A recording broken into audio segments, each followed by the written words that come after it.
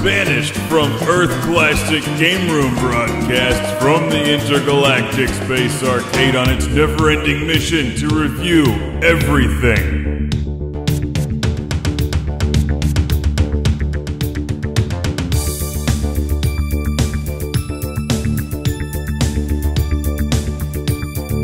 Welcome to Classic Game Room. What happens when you make the Nintendo 3DS even bigger?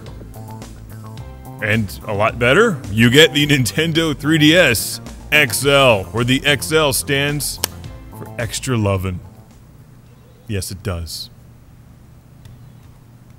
And if it doesn't, it should.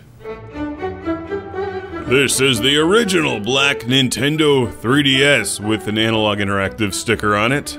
This is the Nintendo 3DS XL without an analog interactive sticker. They make wooden Neo Geos, but Nintendo makes the 3DS XL, which is the superior Nintendo 3DS. Frankly, it's the one they should have come out with the first time. While my original 3DS works, it's fingerprinted, the headphone jack is now broken, the battery life sucks. All of these things seem to have been addressed with the new one, which has a matte finish that doesn't show fingerprints, it has a better battery, and the screens are enormous! Also, the headphone jack works, but that may have been an isolated incident. Now, this is actually Brandon's Nintendo 3DS XL from Classic Game Room, and he's into Animal Crossing and walks around talking to himself and muttering strange things about his animal friends. I don't know, I've never played it. But after spending time with his 3DS XL and going through his personal information and deleting game files, I've decided I really like the 3DS XL, and you can get this in a variety of colors and special editions, like the Mario and Luigi one, as well as the Zelda model. In every way, this is a superior 3DS. Better fit and finish, it feels nicer, it looks better. It has the 3D slider that can also do 2D, and 3D camera. Wow, Brandon's taken a lot of steps, usually running away from me when I ask him to play in television baseball or something.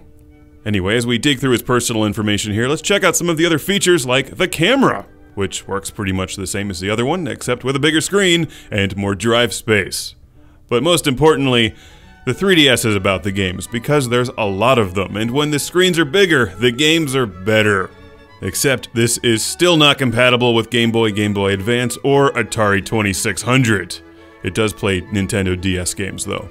So here's how this works. You insert a Nintendo 3DS game or DS game, or download one from their eShop and play it using the buttons and the D-pad and the little analog thumbstick thing.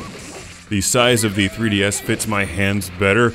It still has a touch screen, which is now bigger, and the screen is easily twice as good. It's a lot bigger, and it's just better. Another feature to consider is the price of the 3DS XL, which is pretty good these days. And it's probably only getting cheaper depending on which model you buy. Front Mission always looks better with a giant screen. There's just thousands of games to choose from across the 3DS, DS, and Nintendo eShop and Virtual Console. You can even play Metroid, but I would not recommend trying to play Metroid and Altered Beast at the same time. That just doesn't work at all.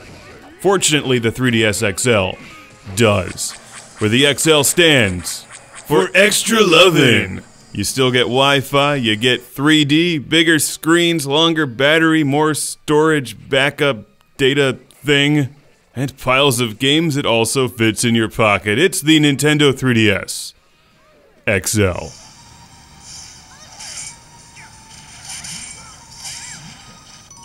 I gotta be honest, I really like the Nintendo 3DS XL, so much so that I don't want to give this back to Brandon, and I can't give him back my standard Nintendo 3DS because Altered Beast is on here, so what handheld game system should I give to Brandon in return? Are you thinking what I'm thinking? Hey Brandon! Hey, I'm bringing back your Nintendo 3DS XL. Oh, boy, you're the best. Hey, thanks a lot. Yeah. Thanks a lot. Can I have the batteries out of that, by the way? Here's your copy of Animal Crossing back. Oh, thanks. I erased it. Oh. Can I have some more?